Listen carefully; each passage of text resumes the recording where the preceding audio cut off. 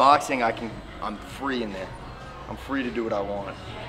In football, you know, you got to assign plays, assign footwork, assign this. It's very robotic.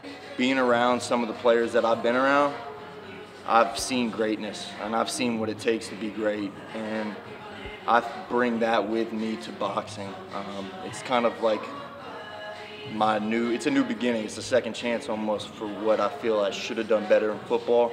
I think it's gonna help that I've been playing under 80,000, but I also had a team by my side on that field with me, you know, and I think that it's gonna be a little bit different when I'm out in the ring by myself, but I think it helps, yes.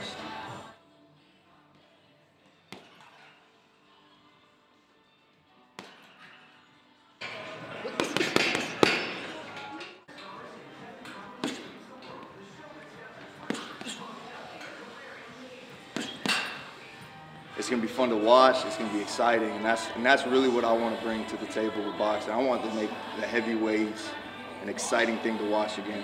As far as movement and looking good, I want to bring something different to the table. Welcome back, gang, for the first time and hopefully many more to come.